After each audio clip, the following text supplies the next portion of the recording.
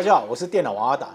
那最近AI 人工智慧可以说是大爆发，不管是像特斯拉的自动驾驶，或者说前阵子非常红的 ChatGPT， 最近大家可能在网络上或脸书上看到很多人就会贴他们自己用 AI 画的一些图案。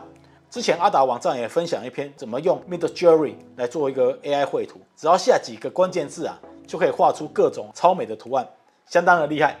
那我自己最近是玩得非常疯已经快变成了电绘王阿达了。不过呢，如果有玩过的朋友，应该会发现几个问题。第一个就是说自己画出来的 AI 图片就是跟网友的长不太一样。譬如说你本来想画个可爱的2次元的动漫美少女，结果画出来就变成真人写实鹰派风一点都不萌或者跟你自己想象的很不一样。那另外呢 ，Midjourney 它虽然是免费，不过呢，做超过25次图之后其实你还是要付费订阅的。那有没有什么方法可以不花钱，可以自己在家用自己的电脑来产生 AI 图片呢？那就是 Stable Diffusion 的一个软体。那这个软体也相当好玩，所以今天阿达就教大家2招。第一个，如何在家安装 Stable Diffusion。那第二个呢，就是如何使用Stable Diffusion 跟 Midjourney 来画可爱动漫风格的图片。第三个呢，怎么用最无脑、最简单的方式下咒语来做出漂亮的图片。那话不多说我们直接先开始 Stable Diffusion 的安装。好，接下来为大家分享一下 Stable Diffusion 要怎么安装。那其实呢，这个软体它本来就有一个线上免费版本，叫 Dream Studio。不过呢，它做出来的图就有点丑，而且它每天都有个免费额度的点数，做几组就做完了。我在这边先用一个关键词做一次给大家看，然后大家看一下它做出来的图，你觉得怎么样？首先我们进来这个 Dream Studio， 那下方这里它就有它的叙述。那其实它的做法跟 Midjourney 几乎是一模一样。现在我举个例子来讲我这边贴上一段阿达一组的星期三，然后是锁定他的脸，用动画风格画一张 8K 最高画质的一个肖像。好，那接下来我们 Dream 让它产生，它长这样。那你可以在旁边这里呢，去让它加强叙述词的相似度。你可以在这边增加步骤，不过你增加步骤跟增加叙述的相似度呢，它会让点数扣更多，所以你可能做没2组就不能再用了。好，大家看，老实讲，真的是有点丑。好，那接下来阿达就为大家分享一下怎么去安装 Dream Studio 的离线版 Stable Diffusion。那 Stable Diffusion 呢？听说是 Dream Studio 它的模型被人家泄露出来之后做出来的一个开源软体。网络上教 Stable Diffusion 安装的教学非常多。那阿达在这里就简单的过一下。如果你看不懂的话，我个人会建议大家去看零度解说大大的影片。那我这一片呢，主要是以如何怎么画出美图为主。你要安装 Stable Diffusion 有几个条件，第一个就是你的电脑不可以太差。另外一个条件就是你必须有 NVIDIA 的显示卡，而且规格越高越好，最低显示机体也要4GB 以上。如果太小的话跑不太动，甚至它会爆显存。另外你的硬碟空间也别太小，因为等一下会用到的模型都非常大。如果你现在是使用 AMD 的显卡或者是苹果电脑的话，AMD 显卡之前是完全不能用的，最近有一点突破，不过呢，距离能用的阶段可能还有点时间。苹果电脑要用的话，现在已经有大测试成功了不过它的教学还在写。如果说你这些条件都不符合的话，那建议直接跳到下面这个时间点，进入如何使用 Midjourney 来画动漫图比较快Stable Diffusion 可能就不适合你了。首先呢，我们进去GIT 的一个网站，你就下载这个 GIT 档，在这里会有几个连结给你选，你点下来你就选64位元，因为现在电脑就64位元。然后接着呢，我们就安装。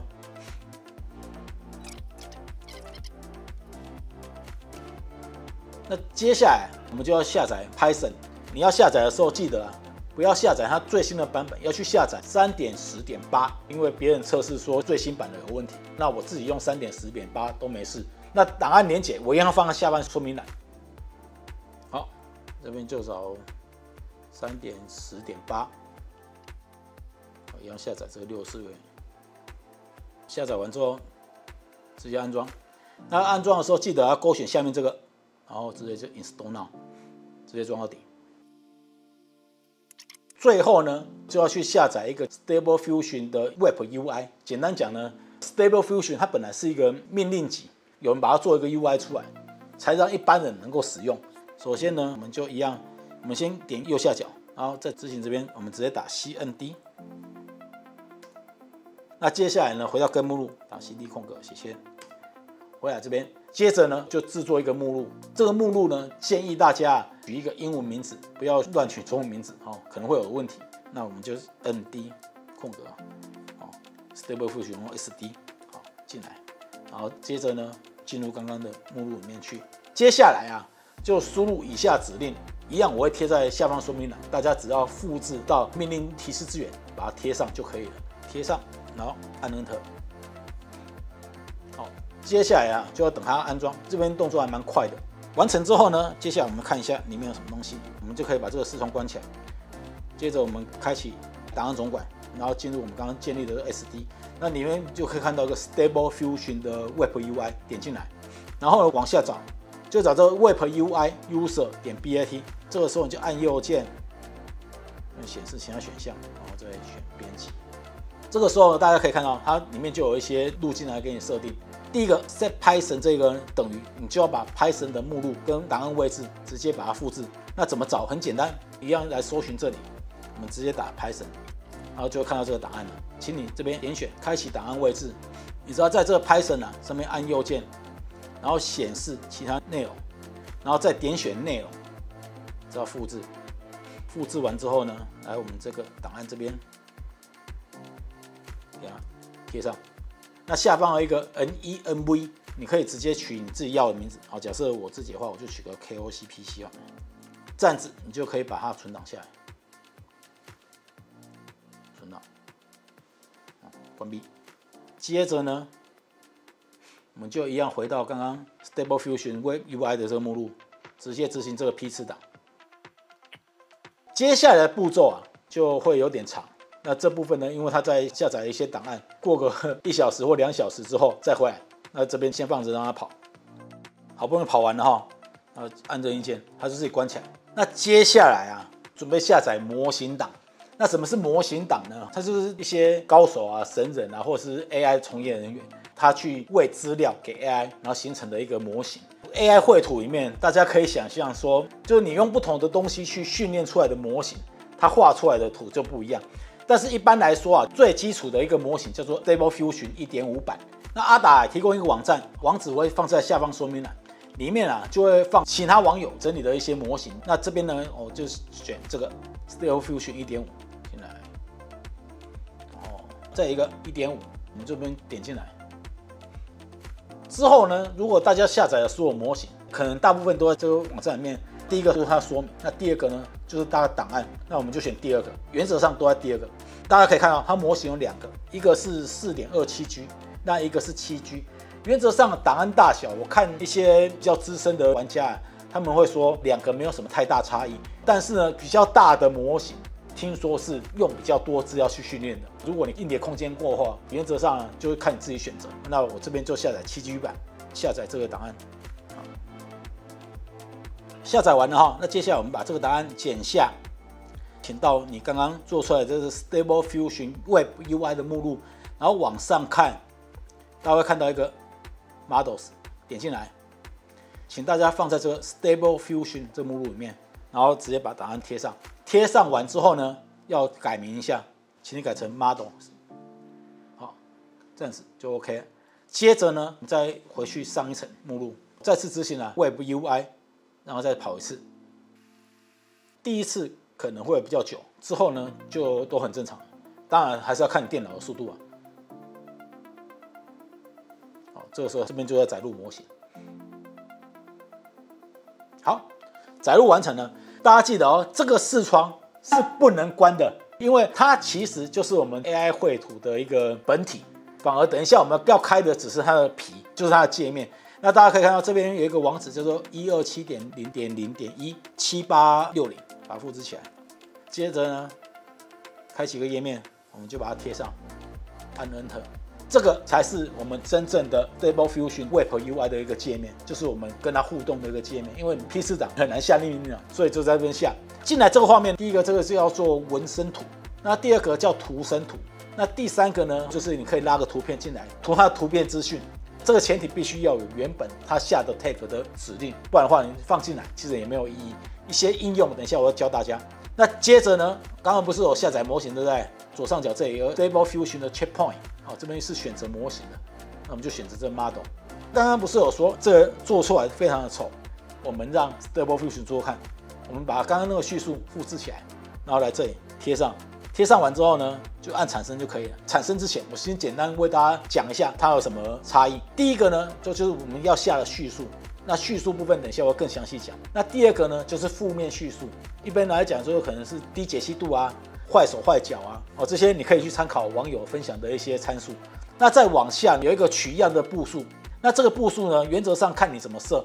原则上步数越高，它会重复的算更多次，但是太高呢，意义也不大，只是浪费时间而已。通常来讲，可能28到40-50，你可以调整看看。那再往下呢，它有个取样的方法，它有很多种方法，每个方法到底差异在哪里？目前我这个等级我还看不出的差异化。那你可以自己选选看，只要选不一样的东西，它算出来的图也不一样。那再往下这边就有图片的宽度跟高度，现在预设都是512:512。再往下这里，它有一个 page 的 count， 这个就是你要算几张，我们也可以算更多张也没差。最后这里呢，这个叫 CFG Scale， 这个东西呢，原则上它在算图的时候，它会依照你的 tag 数值越高，它就越接近你的叙述。这边也是按人调啊，有的人喜欢调5.5，有人喜欢调11，你可以去试试看的。那我们这边简单设定完之后呢，我先做一个产生。那其实大家看它在产生的时候，可以看背景，这个才是真正的 Stable Diffusion， 它在算图的界面。它前面这个网页版，它只是给你看而已。好，它已经算完了。有没有觉得也没有多漂亮，对不对？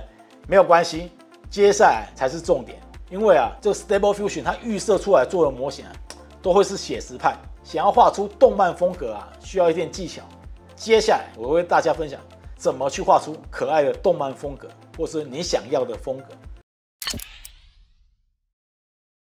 好，接下来为大家讲呢，就是如何去下咒语。很多人会说啊，不是 AI 画不好，是你咒语下的烂。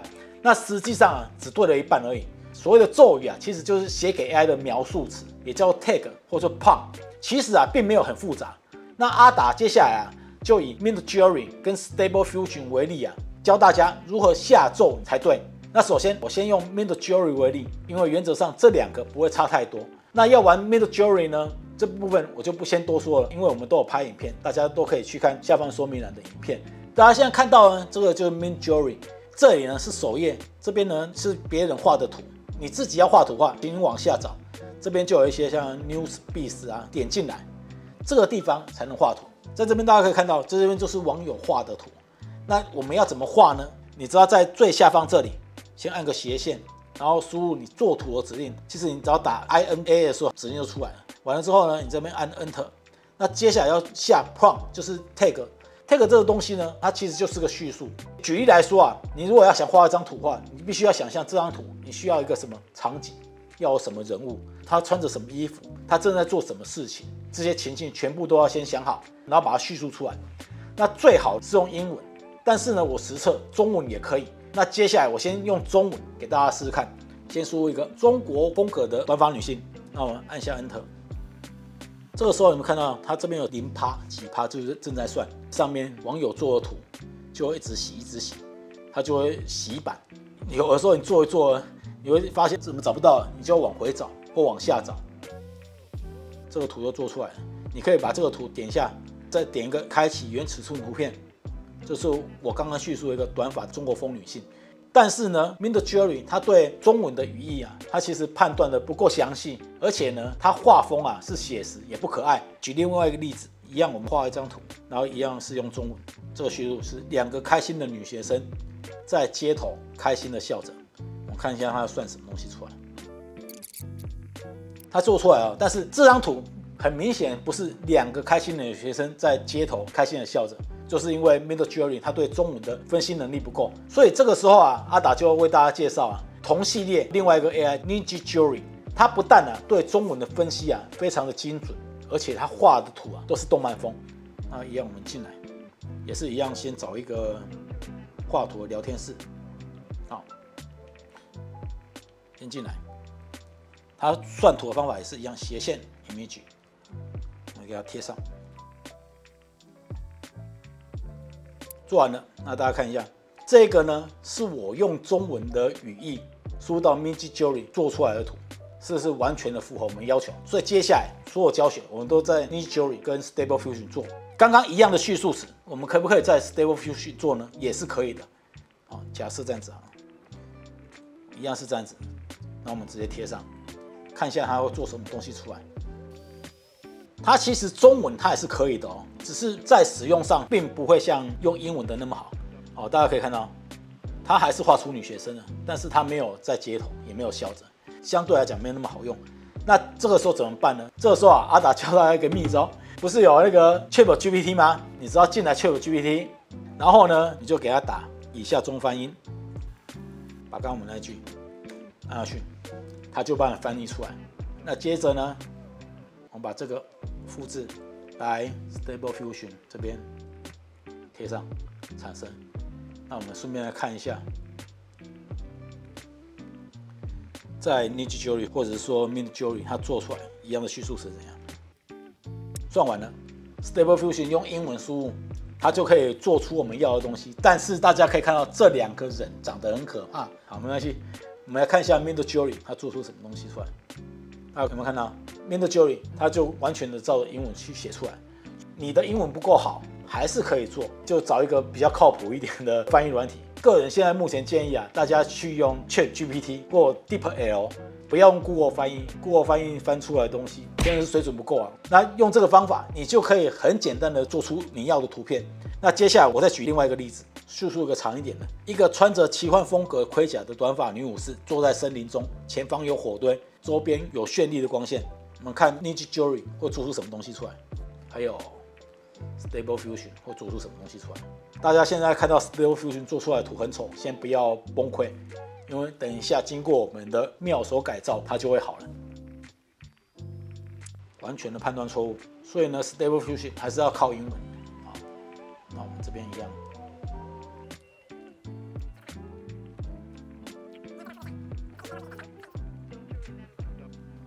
好，接下来我们看一下，这是 Diffusion 做出来的图，所以原则上不是电脑不会绘图，还真的是你自己不会叙述。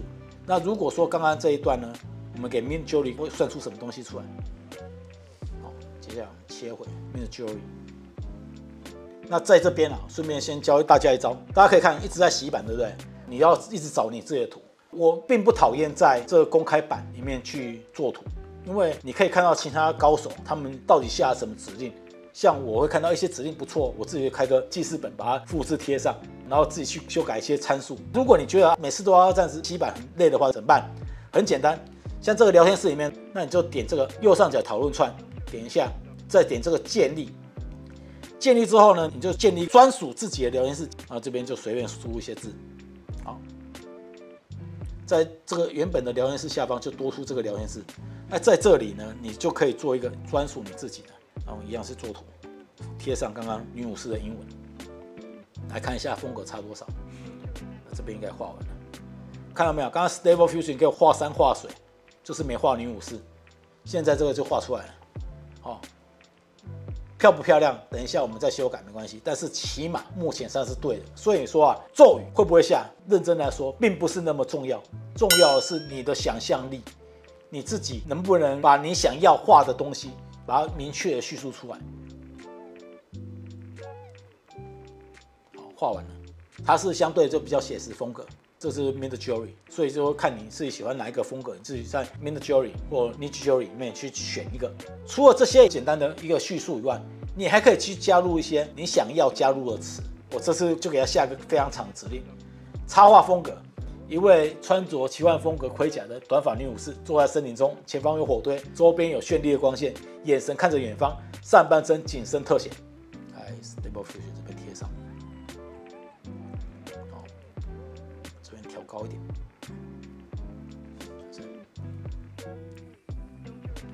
看这个中文做出来的，很漂亮吧？动漫风又好看，就这么的简单。那接下来我们来看一下。Stable Diffusion 其实做出来的，虽然图是丑的，但是呢，是也符合我们要求的。那其实更多的指令啊，大家可以去参考官方的内容，它有个中文页面可以查看。我会放在下方网址。不过你想要在 Stable Diffusion 跟 Midjourney 或 nijijourney 随心所欲做图画，个人还是建议使用英文去下叙述会更好一点。好，接下来为大家继续讲 tag 的部分。刚刚我们是用一个形容词嘛，那 tag 呢，对于 AI 来讲，它其实就是形容词的组合。在 nijijourney 里面，它可以是中文句型的混用。如果是在 Stable Diffusion 的话，你最后全部都是英文凑起来。简单来说就是把人、事、场景、动作的英文单字，一个一个拼凑。这些形容词你放在越前面，它的重要性就越高。你也可以在这些形容词左右两边加上括号来增加它的权重。最前面会放画质，比如说最高画质、插画风格之类的。接下来就是场景人物长相、发色、情境，这样子你想得到，全部都可以拿来拼凑。甚至你如果有喜欢的画师，你把它写入画师的名字，他如果有那个资料的话，他会帮你去做模仿。那每个词中间呢，要用个半形的逗点来分开。有的时候你把它左右乱调、前后乱调，也会出现不错的效果。但老实说如果你在 Stable Diffusion 看到有人下一大堆有的没有的咒语，它其实不一定会有用，甚至有些可能是当事人自己乱脑补的。所以我个人会建议大家一个一个拼凑。像 Midjourney 或者 nijijourney 呢，我会建议大家去把他们一些网友做出来的图，如果很漂亮的话，你就把它复制下来，自己贴上，自己做做看。我自己是存了很多啦，我也会在置顶留言或我们的文字版教学里面放一些我自己觉得还不错的一些叙述。另外呢，在 nijijourney 或 Midjourney 里面有一些叙述也很好用，譬如说像我们刚刚在 Stable Diffusion 里面可以调图片的宽跟高，在 Midjourney 或 nijijourney 里面，它就是一个叫-AR，然后后面你可以空一格之后放3:2、2:3，就是宽跟长的比例，就可以做出像海报风格或横图风格。如果没有下叙述，它就是一个正方形风格。那我这边举例给大家看。然后就-AR， 要记得小写 AR， 一定要加空格。那我们用3:2 Enter。另外呢，你也可以在一样的指令后面，你还可以加个-V， 那就是模型的版本。比如说像 nijijourney 的话，就是-V4 的话，它就会改用 Midjourney 的写实风格的模型。那我一样画给大家看。我们看一下这两组图有什么差异。这是写实风格的，然后我用2:3，所以它是长版的。然后这上面是宽版的，然后是动漫风格。有没有觉得差很多？那这样子呢，你就可以算出你自己要的图片。那如果像说这个图你看了你很喜欢的话，怎么办？如果你是 Stable Diffusion 的话，很简单，你只要按右键直接另存就好。Midjourney 呢，或 nijijourney 它就是这样子。你看看它总共有4个，分别对应的就是1、2、3、4，它的下方都会有 U 1、2、3、4跟 V 1、2、3、4。U 呢就是以目前你喜欢的图去做一个提升解析度，因为现在只是小格而已嘛。假设我喜欢第4张图，那它就会做出第4张图的大图给我，那我就可以把它存档起来。但是呢，如果说你喜欢第1张图的感觉，我希望它用这个风格去做延伸怎么办？那你只要按 V1， 它就会去用这个风格去做延伸。好，那我们看一下这2张图它会做出什么样子。这个就是我们刚刚要求要去做延伸的图。那你可以看这4个风格里面喜欢哪一张，然后直接叫它提升风格，这样就好了。好，这张就是我们刚刚要求要画大图，那我们就要开原尺寸，我们就可以把这张存档了。就这么简单。那另外它其实还有一个-Q， 然后你可以由1到5去设定你希望它品质多高。那这些叙述其实在官方页面也都有提到，我一样放在下方网址，大家可以自己去看。那如果说你自己真的很没有梗，不知道要下什么 tag， 或不知道什么 tag 比较好的话，其实网络上有一些咒语整理的网站，像这个有个魔咒百科词典，里面就有芭蕾舞裙然后穿什么衣服甚至说它有情境配件等等，我们就随便找一个好了。好，然后旁边这边它就有一个复制，就可以复制，然后直接来 Stable Diffusion 这边贴上，这样子，它就直接帮你把 tag 都下好了，非常简单。那另外呢，你看到网络上有些图，做得很漂亮，然后想要学的话，像有些网站，你可以点它之后，它会把它的所有的 tag 还有它的其他参数都全部列给你，然后你就用自己手边的模型来套上去之后就可以做了。或者说把这些图片它如果有原始讯息的 PNG 档，你可以把它丢到 PNG info， 就可以提取原始的叙述。好，接下来我们继续讲回模型。那个 Midjourney 跟 nijijourney， 他们为什么画风会差这么多啊？其实就是模型的关系。那在 Stable Diffusion 里面啊，它影响更大。像我们刚刚一开始下载 Stable Diffusion 的 1.5 版的基本图库啊，它这个是走写实风啊。虽然说你可以在它的命令里面下一些像 enemy 或者是像卡通之类的 tag 来增加一些动漫感，但是因为它的模型的限制，它的效果其实还蛮有限的。阿达个人建议啊，大家可以到 Stable Diffusion 的模型整理库里面去下载像 Anything V3， 或者是说像 GenGC、Momoko 还有 HD 这一类的模型下载来使用。一样的叙述，用多个模型来跑，效果会差非常非常的多。那接下来呢，阿达就简单为大家直接示范一下。首先呢，就来这边资料库里面下载你喜欢的一些模型，然后呢，把这些模型全部丢到 Stable Diffusion 的模型的目录里面去。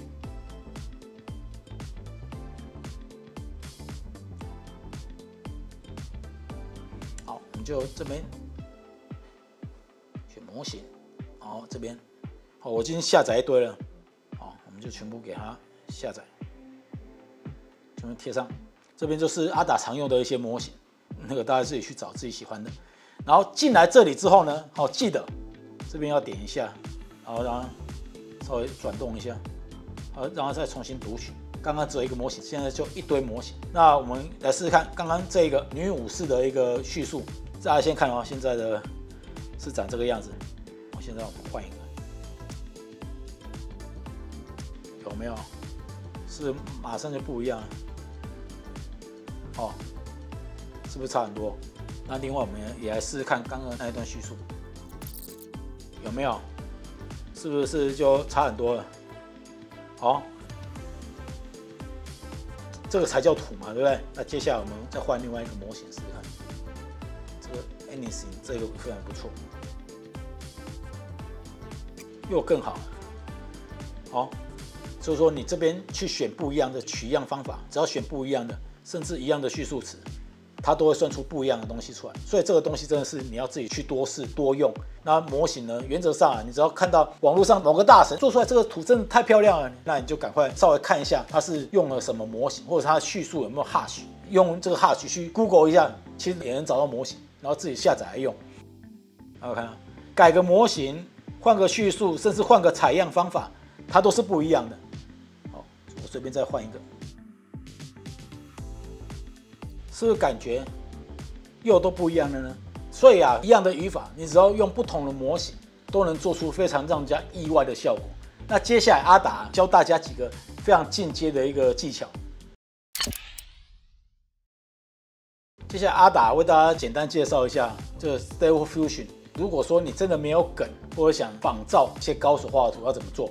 第一个你可以先找 PNG info， 看网络上有没有人把他自己画的原图要 PNG 档，把它试出来，下载下来之后，你可以把它拉到这里。我以这个为例好了，这张是我自己画的，汇进来之后，旁边这里就它的一些叙述。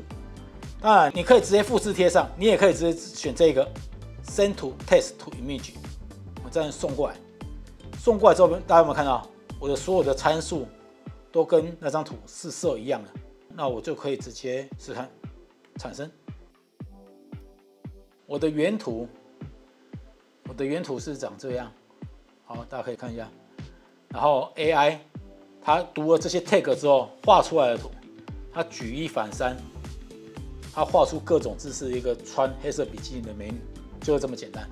那另外一种就是说，如果你在网络上看到任何的图片，你想要 AI 画出类似风格怎么画？你可以选择这个 Image to Image， 然后它下面这里有一个 Draw Image， 这个时候我们选这一张，这一张是一个 JPG 档，它没有任何的叙述你可以选这一个，它这个就是让 AI 去判断这张图里面有什么资讯然后它自己去仿照。我个人是建议选下面这一个，上面那个比较简单一点。大家看它这个时候就已经分析完这张图里面有一个女孩穿装甲，然后胸部很大之类的。依照他这个需求之后，你可以自己在这边下一些指令，譬如说下个3D 啊，就会让它画面更漂亮啊，景深啊。现在我们已经弄完这个之后，那我们先随便选一个模型好了。那我现在选这个 Miss 3D， 给它画个4张出来，高度给它一样，是拉成宽的，好，这样子。大家可以看到这框框上面，它甚至连图片都可以让你做参考，有没有看到？好，框住，这刚好就 fit 了。好，然后接下来我们再算一次。来看一下，这4张图就是 AI 参考这张图之后画出来的图，大家觉得怎么样？好，是不是很厉害？那你如果换一个模型，你再换一次，看看。好，然后大家看，是有另外一个感觉。所以呢，你只要换不同模型，它就不同感觉。你甚至刚刚把这一段 tag 复制来，然后到纹身图，好贴上，下面的负面呢都可以不用调，没关系。然后继续再产生，是不是？它又画更多的机甲美女出来，但是风格就跟刚刚那不一样，就是说它不会参照它的构图去画。所以呢，你可以用 AI 来帮你产生这张图的 tag， 也可以去模仿这张图的一个画法，是不是相当厉害？好，看完以上影片呢，相信大家应该已经稍微懂它的操作哈。那其实 AI 绘图还有很多东西可以玩，譬如说像最近很红的，但是呢，它比较适合去做设计方面的图片哦。有兴趣的话，大家自己去摸摸啊。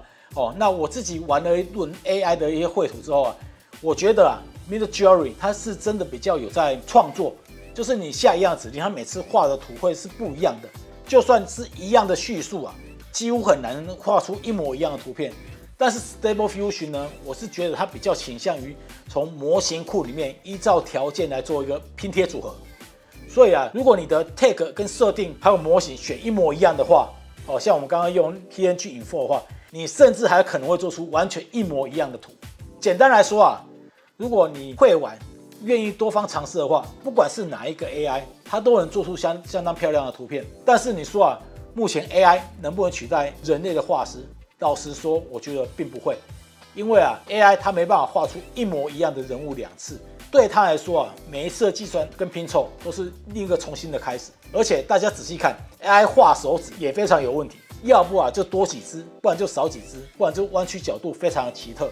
所以啊，有些 AI 绘师甚至会在 tag 里面下一个 no hand， 就是在这张图片里面不要出现手指，来让它规避破绽。而且 AI 它也画不出有前因后果的关系，所以它没办法画漫画。不过我老实说啊，如果你在没梗的时候，让 AI 去帮你做个东西出来当参考，像我这种不会画图的人，做着开心是完全没有问题的。AI 啊，对我们这种不会画图的人来说 ，AI 绘图啊，的确是一种全新的创作途径。甚至啊，阿达身边的朋友已经有人啊，用 AI 画出来的图可以卖钱哦，看多厉害！不过啊，我是觉得这样子发展下去，它可能之后会比较有争议的是著作权的部分哦。你像 Midjourney 或 nijijourney， 它只要付费会产生的图片就可以商用。那 Stable Diffusion 呢，它则是用模型去拼贴。那但是这些模型呢，或者是它的图片呢，或者是它构图跟画法，是不是参考某些画师的作品？那会不会造成法律上的问题？那可能就要更深入的讨论了。不过就算是人类画的，临摹跟致敬好像也没有什么太大问题。不过这部分也不是阿达能够理解的。以上呢是 AI 绘图的一个简单的分享。如果呢这片反应好的话，阿达也会继续再分享更深入的一些进阶应用。我是电脑王阿达，如果喜欢这段影片呢，记得帮我按赞、订阅跟开启小铃铛。我们下次影片见，拜拜。